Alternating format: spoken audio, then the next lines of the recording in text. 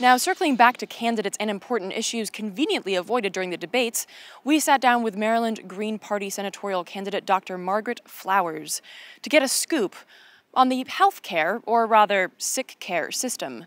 Before becoming a full-time activist, Flowers was a practicing pediatrician in both large hospitals and smaller private practices. She's done an impressive amount of work fighting for a single-payer healthcare system, among other things, like the TPP. And because the issue hasn't gotten much play on the presidential stage, it seemed appropriate to go to someone who has seen the system from both the inside and the outside. Take a look. Our healthcare system is not about health. So when I was a hospitalist at a rural hospital, when patients would come in, the first person I would have to talk to after we decided to admit them was the utilization review, where we had to start bargaining for how many days they could have in the hospital. And it had nothing to do with what they actually needed. So then in private practice after that, same kind of thing, constantly fighting with insurance companies, taking time away from time with patients, and being forced to spend less time with patients. I think that's really disturbing to me, is how physicians these days are driven to spend less and less time with patients, and that provides poor quality care. So that was why I left practice in 2007, to see what I could do to fix this system, especially because I also saw my friends and colleagues who I thought were really good doctors leaving practice and going into kind of medical directorships and things like that. And it was just like this real, it was just pushing everything in the wrong direction. So with that, understanding your background, help us understand the structure as it is today. And a while back, there was this whole EpiPen thing, and where it had risen over 400% in the past 6 years, the price of the EpiPen. And the CEO of the company went on television and basically said, look, it's not my fault. It's the insurance companies, and we have to go with their hike of prices. Talk about that structure, and whose fault is it? Is it both of them? What's going on? Yeah, how unusual that they would be shifting the blame somewhere else. Yeah. The fault is our system, is the fact that we have a market-based system for healthcare in the United States, where we treat healthcare as a commodity and not as a public good. And we're an outlier because of that. Most other civilized countries do not treat healthcare that way. So really, in a market system, the incentive is charge as much as you can.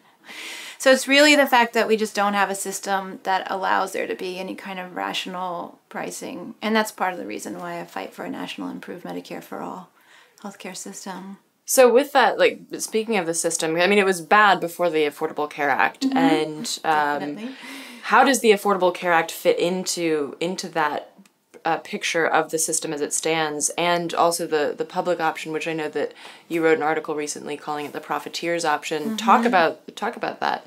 Sure. So the Affordable Care Act actually took us worsened kind of our healthcare system. People don't recognize that because it was sold as something very different from what it actually is. But if you think about kind of a typical neoliberal plan, if people are familiar with that word in the U.S., basically what it did is it's driving further privatization of our healthcare system and consolidation of it. We're seeing health insurance companies merge. We're seeing major hospital medical complexes merging, and it's taking over $100 billion of our taxpayer dollars a year to subsidize the purchase of private insurance. So that money is going straight into the hands of the private insurers. So we're just shifting public dollars into private hands. And we're also reinsuring the insurance companies so that they don't have to spend too much on actual health care. It makes no sense when you start to break it down. It's ridiculous. And so right now, the private health insurance companies are screaming because not enough healthy people have bought health insurance, and so they're having to actually pay for health care. So Damn it. I know, right? So what do you do in that situation? You look for a place to dump those healthy patients, and that's what the public option, that's why I call it the profiteers option, is raising its head again. It's exactly what they want. In the past, when we've done at the state level a state public health insurance, basically what it happens is the health insurers are so good at incentivizing patients who need actual care to leave by making it complicated or using advertising to attract healthy patients. So those patients are all going to go into the public system. It's going to carry the greater financial burden. It's going to have to cut back on people that it covers. It's going to have to cut back on services. It will eventually fail. And meanwhile, the private insurers are going to continue to make, outrageous amounts of money and pay themselves outrageous salaries. And so it was the profiteers option was used in 2009 and 2010 to confuse people and make them believe that it would actually solve the healthcare problem. But we have to recognize that that's not true, and that it's just another insurance and a morass of insurances. And one of our biggest problems is that we spend so much money on paperwork, and adding another insurance just adds more paperwork and complicates the system more. We need to just say, we can't be fooled. We have to just say, no, we're going to fight for a single payer national improved Medicare for all instead. So, and that's what's so interesting, because the ACA is far more bureaucratic than Medicare for All would be, not just because of the mandatory insurance or penalties paid that, if you don't choose to use insurance, but the billions spent, about $400 billion a year on insurance company operating costs. Talk about, I don't even understand how you can spend so much money on operating costs. What are these operating costs, and talk about how Medicare for All would ease all of this and actually end up saving us so much money. Yeah, I was just smiling because when I do presentations on this, I have this one slide that I show, and it's kind of a graph with a low slope line at the bottom with the growth of health professionals, and then this giant mountain above it, which is all the administrators, a 3,000% increase in administrators since, over the last 30 years. So think about our system. You have people that are designing health insurance plans, marketing those health insurance plans. Then you have people in businesses that are, hiring consultants to help them figure out what the health insurance plans do. So which one do I buy? Then it's where do I go? Where can I go? What do I pay? What do they pay? We just have this incredibly complex system. We micromanage. If you've ever stayed in the hospital, you know that they're charging you for the Band-Aid, for the aspirin, for literally everything, your little shoey things that you put on your foot. It's crazy, and that's what our system has become. And then on the health professional end, as physicians, we have to hire staff to help us interface with the health insurance companies, and they do everything they can to delay and avoid paying. So you're constantly on the phone, you're constantly faxing more papers, and it's ridiculous. And there's hundreds of plans, and they all have different rules. So this is just ridiculous. So if we had a national improved Medicare for all, where everybody was in the system, one set of rules for everybody, it's comprehensive, it puts the decision-making capacity back into the hands of health professionals and patients instead of these administrators that are trying to blockade it, we could spend 10% or less on administration, and people wouldn't have copays and deductibles. They would just... You need care, you go get the care. Yeah. Doctor submits it to the system pays them back. In France, they pay the doctors within 5 days. They don't even have office staff except for assistants in France. Yeah. So it would be so much easier for patients, but it would also be so much easier for health professionals. And it's the complication that's driving primary care docs out of practice within 10 to 15 years right now. And in that same vein, it's also, doctors are now incentivized to get people to take a bunch of medicine because they get a piece of that pie. Talk about, especially as a doctor, if you the Hippocratic Oath and wanting to help people, and yet then you're trying to shove medicine. What's that whole? Well, I think another big problem in this country is the direct to consumer advertising. So we have pharmaceutical companies that are having ads everywhere telling people that if you don't feel perfect and the sky's not sunny all day and you're not bouncing through the flowers, that you need something. And so patients come in with a preconceived idea that they need something. Doctors don't have the time to really sit down and talk to them and run through it. Patients want something. They're not going to feel satisfied. They're not going to come back if they don't leave the office with something. But doctors also want to do something, and they don't have a lot of time. So it has really created this situation where we're using way too many medications, and they actually send pharmaceutical representatives in to shadow the physicians in their offices and actually see how they interact with patients. And are they reporting back they didn't prescribe this medication? Yeah. And they're getting pharmaceutical data from the pharmacist so that they can say to a physician, hey, we sent you to this conference, we paid for your nice hotel and your car, but we're looking at your prescribing rate and it's not very high. So yeah, it's really messed up. for sure. Clearly. Thinking about how much of a mess this is on both sides, big pharma and our system in terms of insurance, is single payer something that can be done in one fell swoop, or do we have to take steps? Like, would there be something like a legitimate Affordable Care Act that would be a step in the right direction, or is this just one? It's one. Yeah.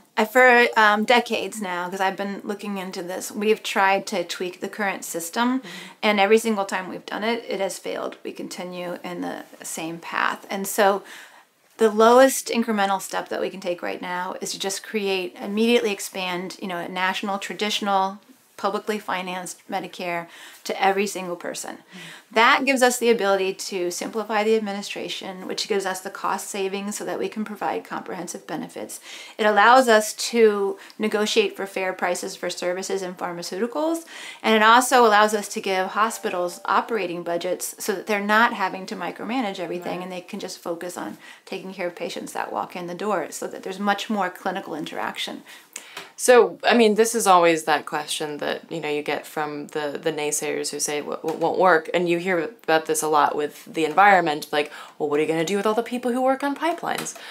So this would cause an enormous shift also in terms of jobs and the economy that's built on, pharmaceutical reps and all those people with the stacks of paper that they don't need to have. What happens with that huge section of the job market? So a couple of things. One is that we still will have a lot of need for people to be involved in the healthcare system, both administering it, but also providing direct care. We don't have enough people that are doing home care, social workers, case managers, all these things that actually create an optimal healthcare system. I also think that health professionals that have gone into the system to do administrative work because they're so frustrated with providing care, hopefully a lot of them will come back into the system. The legislation that we support, H.R. 676, Expanded and Improved Medicare for All Act, actually has provision so anybody who's displaced from the healthcare system because of the law gets 2 years for retraining and salary support. And they're also prioritized to be hired into the system. But there was also an economic study that was done in 2009 by it was a group out in California that did it.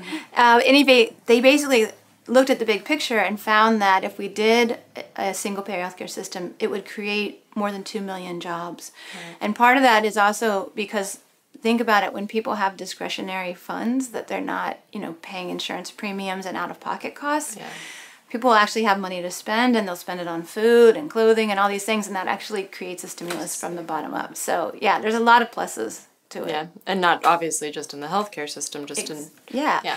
And being free to leave your job and not having to worry about whether your healthcare will transfer. If people want to form new businesses, they can be free to do that. I mean, it's really like, for people that are like libertarian, when we talk about like the freedom, like freedom of choice, freedom to live your life the way you want to, a lot of them actually get it.